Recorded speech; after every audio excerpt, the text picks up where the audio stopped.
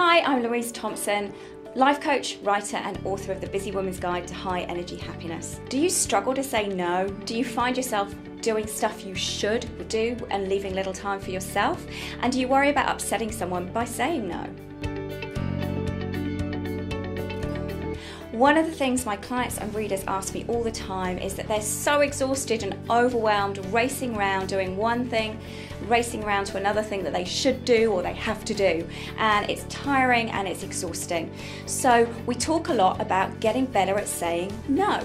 So we say yes when we mean no because we want to be a good person and we want to help other people out, but the thing is that can lead to overwhelm when we do it more than we should. So, 3 tips for saying no. Firstly, saying no to other people, it's okay, you're allowed, and saying no to someone else is really saying a yes to yourself. Self-care for you, it's not selfish, so being able to say yes to you is just maths. You just need to be able to say no to other things in order to do that.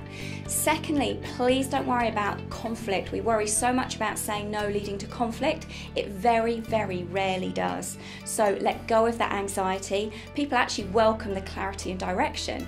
And thirdly, drop the guilt. It's your energy, it's your time, you get to choose how you spend it, so choose it wisely and say yes to yourself more often. My weekly e-newsletter, Wellbeing Wednesday, is packed with loads of helpful tips for energy, for health, for happiness each week.